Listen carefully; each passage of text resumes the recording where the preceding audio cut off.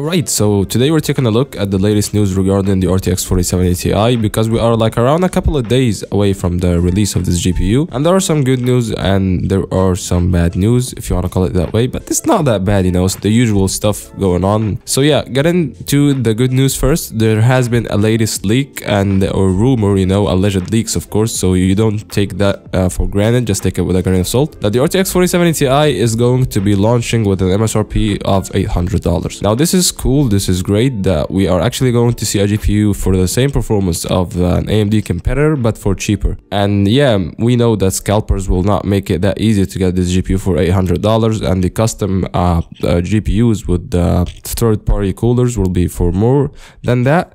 But you know, it's kind of like a step towards the right direction because right now it's actually cheaper, or at the time of release it, the MSRP is lower than 900. So yeah, it's a very competitive price in my opinion.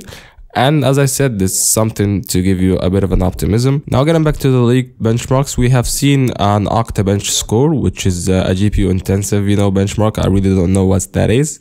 I haven't heard of it before, but that's a GPU dependent task. Anyway, we've seen the performance of it really close to the RTX 3090 Ti.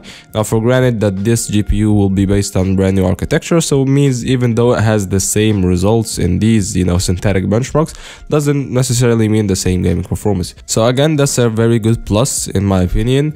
A GPU that for the same performance of a 3090 Ti for $800, even though that's still overpriced, it's okay, you know, it's not 900, and I'm pretty sure by the time the GPU drops will be for like 1K or something like that, because as I told you, scalpers are taking over when it comes to the Nvidia GPUs. But this will only make the GPU market better because hey, a competitive MSRP may mean that the RX 7900 XT will be for cheaper and it will be more attainable to people. The 7900 XT right now is for $900, so maybe AMD will put a discount on that GPU once they found out that Nvidia are releasing the competitor of this one for cheaper. So yeah, that's it when it comes to the news, some pretty quick news, and let me know what you think down in the comments below.